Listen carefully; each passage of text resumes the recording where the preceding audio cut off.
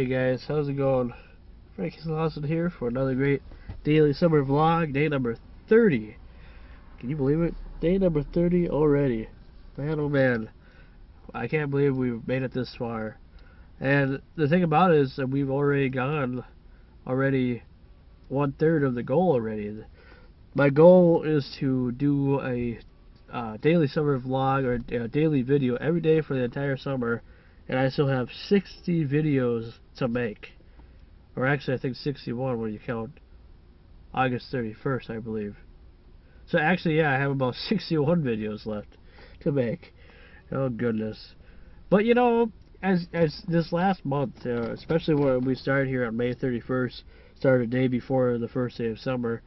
You know, it has been going pretty good. I mean, I gotta say, I've been pretty impressed with some of the people who have commented, who have stuck by me since day one, or since I started doing this here a month ago, and already now it's like we're already 30 days into it, and you know, I don't know. What do you guys think? I mean, have the videos been up to snuff? You know, have they been really good? I can't do anything about the quality. You know, the quality, as I mentioned before to anybody who's been watching my videos, to the ones who haven't, who are new to my videos, the quality, I can't do anything about that. It's because of the connection that I have at home. It's not dial-up, but it's not really that fast internet either. But the quality, I don't know, the quality is just, because of YouTube updating their server all the time, I can't just upload to YouTube the way I used to. Because even back in the day, some of my videos were better quality only because I had high-speed internet. I actually had very fast internet. So for some of you who are new to the videos, who have never seen it before, or have never seen any of my vlogs before, that is why the quality is kind of hearsay, you know.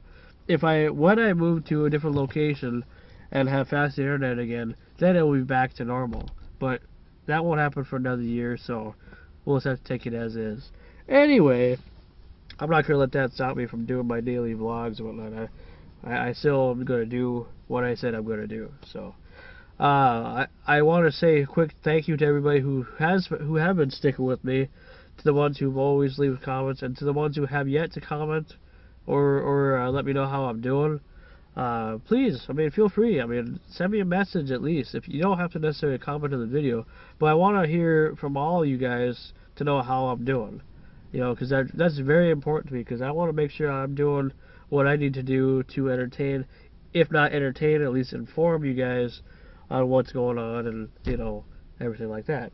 Today's video is simply just a video based on, well, it's day number 30, but we're also celebrating I recently just got 3 movies from the Disney Movie Club, and they're all from Touchstone Pictures. And so far, nobody tried to guess who the movies were that I got, the DVDs were that I got, and they're all related to Steve Martin. Now, can you think about which ones they are? Steve Martin, Touchstone Pictures.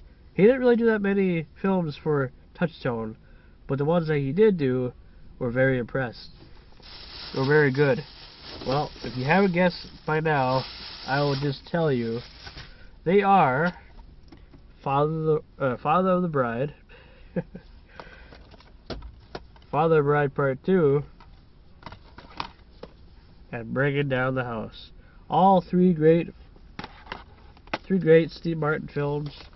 Father of the Bride, of course, you know, is the one based on the original. It's based on these. Well, it's pretty much based on the one from way back in the 40s or 50s that was made, and it's when his daughter gets married, and he has a hard time dealing with it, but he learns to deal with, he learns to deal with the struggles of, it being, since it's his only daughter getting married, and he just learns to deal with all these things. And it's funny. It has a great cast.